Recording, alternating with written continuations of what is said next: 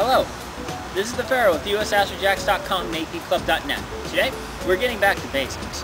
Now, today's video will not be an actual trick. It'll actually be a technique. The technique I want to go over with you today is ring. Okay? A ring is nothing more than putting your fingers together like so, or like so, creating a continuous circle with your hand. Okay? Around the string. So now what this does is this allows the string to go along your hand without the jacks balls falling through.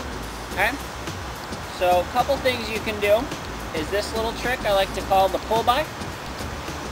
So by using the ring, you're able to pull the jacks, pull the string through the ring using the end balls as the push.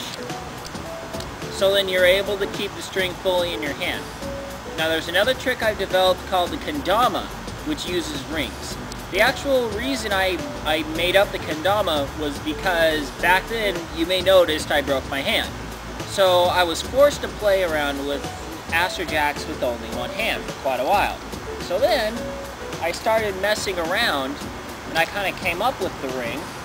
And then from there, I started developing and seeing what I could do with it, and then the kendama came to be, which is what I just showed you right now.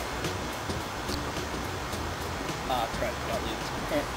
Anyway, so, rings are very useful. They're really good when you're swinging them at full swing. Like you could do a swing pass and then do a ring to get a full swing in like that to conserve the momentum into your next trick.